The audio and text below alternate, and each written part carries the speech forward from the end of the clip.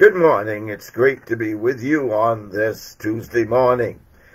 It is a Bible study that we need to really get in our grasp, and that is, what is our heavenly home going to be like?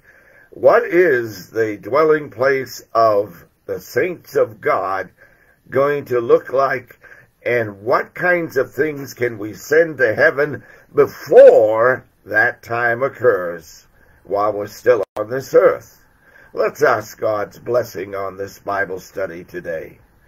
Dear Heavenly Father, we come to you and we praise you, we glorify you, that your word has glimpses for us of what heaven is going to be like, what we can do to send up our treasures there, and what treasures do we send up to heaven where moth cannot eat and rust cannot corrupt. By your grace, through your mercy, Father, be with this study today for your glory and your glory alone. In Jesus' name, amen.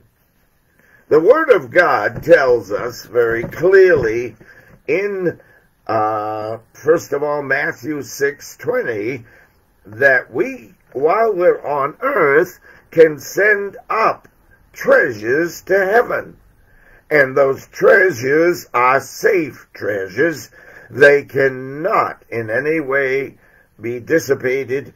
They cannot be destroyed. Hear the word of God, and then we'll try to define some of those treasures.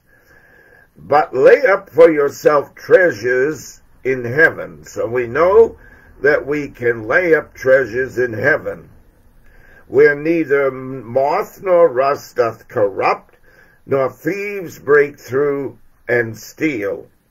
Now understand this. Whatever these treasures are, they're safe in heaven.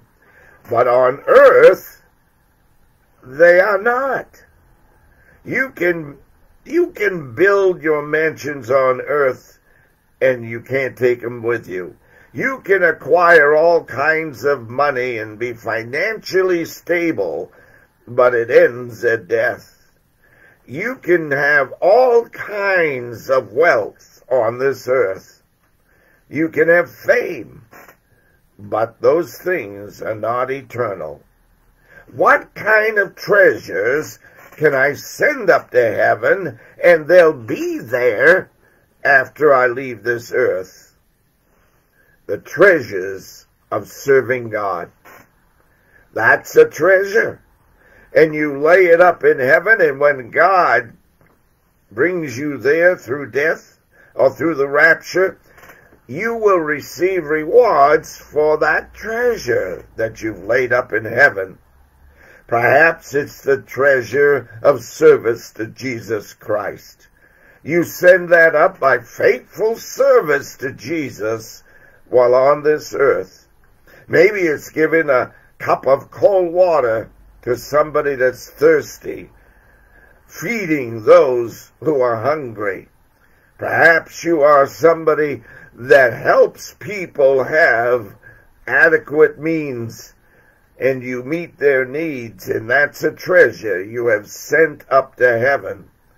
There are spiritual treasures all over the place that the Bible says I can send up to heaven, and they'll be there when I get there. But I will not take anything of this earth there. I must send it to heaven before then.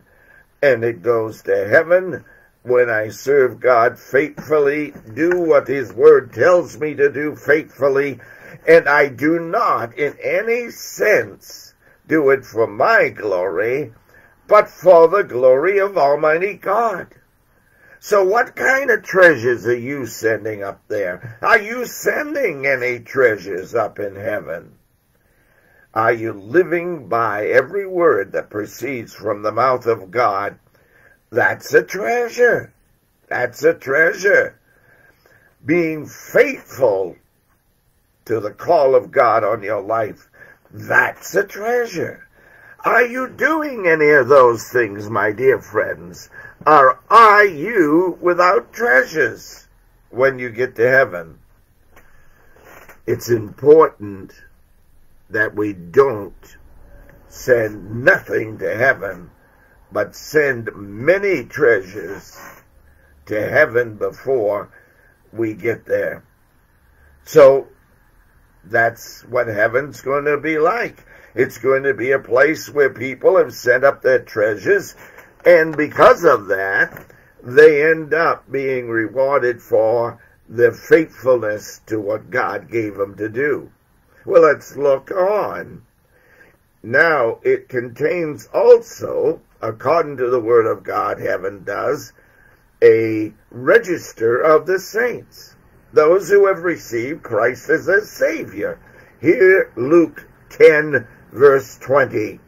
Notwithstanding in this rejoice not, that the spirits are subject unto you, but rejoice, because your names are written in the Lamb's book of life.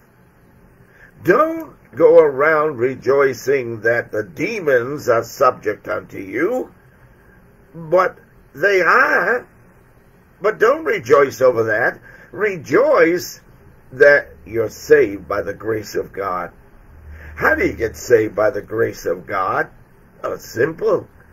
You recognize that Jesus is the Son of God, that he was born of the Virgin Mary, that he lived 33 years teaching about his Father on earth, that he died bearing your sins on his body, paying for them in full, that he ascended into heaven, that he is coming back. My friends, if you receive that and ask Jesus Christ to bring you his perfect salvation, you will be saved. And that means your names are written in the Lamb's book of life in heaven. And therefore, if your names are not written there, you're not going to heaven when you die. You must be born from above. Well, friends, that's a treasure in heaven, and I'm so glad that that is one of my treasures in heaven. And then note, please, that we're built by the hand of Almighty God. We're built by the hand of Almighty God. 2 Corinthians 5, verse 1. For we know that if this earthly house, this body, this physical body, we know that this earthly house of this tabernacle were destroyed. We die.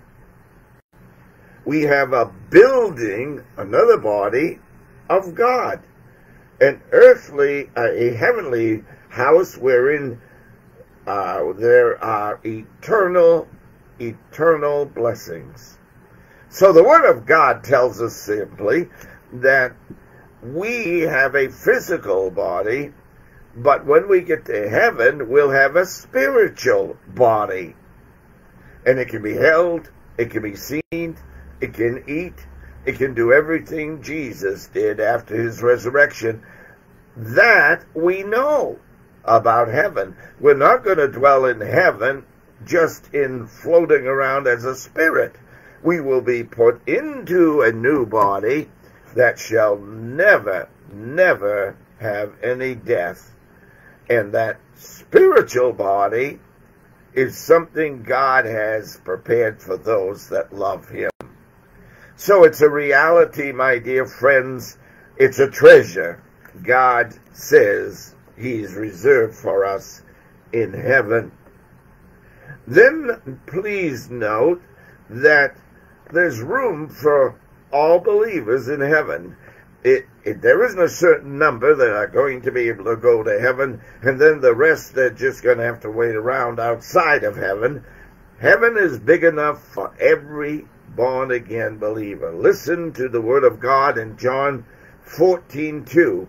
In my Father's house are many mansions, many dwelling places. If it were not so, Jesus said, I would have told you, I go to prepare a place for you. Now, Jesus has prepared a place for everyone that has received or will receive Jesus as their Savior. There is a special place for each one. Heaven is as big as God needs it to be. It is not a small place that God has to extend like he extended hell because people decided not to receive him as Savior. Hell was enlarged, but it never says heaven has been enlarged because it doesn't need to be enlarged. So, my treasure is God is preparing for me, perhaps has prepared for me, a dwelling place in heaven, and it's mine the moment I enter into that place. Then the Word of God tells us the glorified Christ enters into that place. Acts 7:55. But he, being full of the Holy Spirit, looked up steadfastly into heaven and saw the glory of God, and Jesus standing on the right hand of the Father. Jesus is there in heaven. He is the best treasure I have, for he is my Lord, and he is my Savior, he is my God, he is my all in all. Jesus is the greatest treasure of all the treasures I'm mentioning that you can have in heaven, for he is the Savior. He is the Son of God. He is our wonderful Lord. And Jesus waits for us in heaven. And perhaps soon will come for us and take us to that place. What a treasure! What a treasure. And then we have this beautiful verse, and it talks about the redeemed of all nations that are going to be assembled. God is saving people all over the world. Perhaps you that are listening to me live in a different country than I live in, but that doesn't matter. Jesus is there with you just as much as he's here with me. He is everywhere present, and he is there to save your soul if you'll receive him as your Savior. He is there to build you up if you have received him as your Savior, to comfort you, to encourage you. Jesus Christ is not a man. He's the man God, but he is the God who is everywhere present at the same time. So the Word of God declares, what a treasure. Listen to the Word of God in Revelation 7:9. After this I beheld, and lo, a great multitude, which no man could number, of all nations and kindreds, and people and tongues, stood before the throne of Almighty God, and before the Lamb, which is Jesus, clothed with white robes and palms in their hands. Oh, my dear friends, one day that reality is going to be ours. What a treasure that is. We stand before God the Father and God the Son, and we praise them, even as occurred on Palm Sunday for Jesus. We have palms, and we're praising the Lord with all of our hearts. What a treasure God has given to us to expect one day. And then we go to a treasure of obedience, the conditions of entrance. Listen to the Word of God in Revelation 22, verse 14. Blessed are they that do his commandments. It's talking about believers. That they may have the right to the tree of life, and may enter in through the gate into the city. We have the right to partake of the tree of life. An eternal existence is being spoken of. What a treasure! What a treasure! And when we think of the treasures God has given to us, we cannot in any way look down on the treasure of the Church of Jesus Christ. The Church of Jesus Christ are the people of God. And the people of God we assemble with will be those treasures that we experience for all eternity in heaven. You see, the people of God are all taken to the place of God's treasure. And that treasure is where God gives us a beautiful, complete, wonderful existence forever and ever and ever, experiencing the treasure of the Father's love. Can you imagine the treasure of the Father's love? He loves you with an unconditional love. The treasure of the Savior's love, who He did everything to save us. If we would accept what He said, we would be saved. But He did everything to make that possible. What a treasure the sacrificial love of Jesus Christ is. And what a treasure we have in the Holy Spirit of God, who came to dwell in us until we entered into the place called heaven. Yes, the Holy Spirit lives within the child of God. He is a treasure to them because He guides them into all truth. He directs them. He comforts them. He encourages them. The Holy Spirit is a treasure we're experiencing now, but we will experience the full measure of that treasure when we get to heaven. God says to you and I, are you laying up treasures in heaven? Are you laying up treasures in heaven? Will there be any treasure there other than Jesus and God and the Father that you've sent up there because you've served Him? You have loved Him and you have served Him with all of your heart. You have encouraged people to receive Him. Have you really sent up those other treasures? There is a treasure that is far superior that's already up there.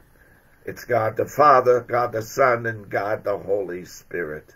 But there is a treasure God is waiting for you to add to those treasures, and that's the treasure of faithfulness.